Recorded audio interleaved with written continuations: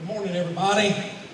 Charlie Cahoon, always good to be back home. I hate that it's raining, but that always makes for a good crowd in the Blacklands because I guess it's one of those hidden treasures of the world.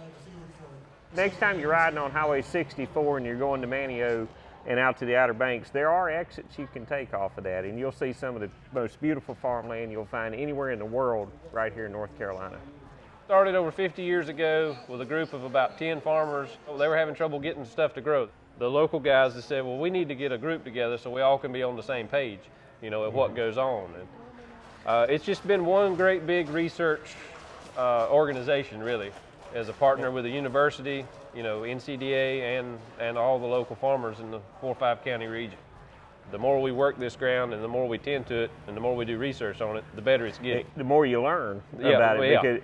Because these are soils that are really high in organic matter.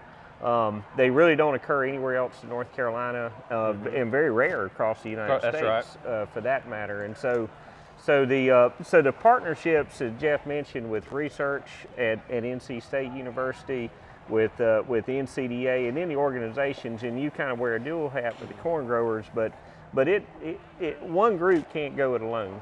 I mean, agriculture's got to gotten so work big, together. and it all has to work together. You got to have multiple groups, multiple people. You know, ultimately, a lot of times you have the same goal, but you got multiple folks working on to get to that goal. So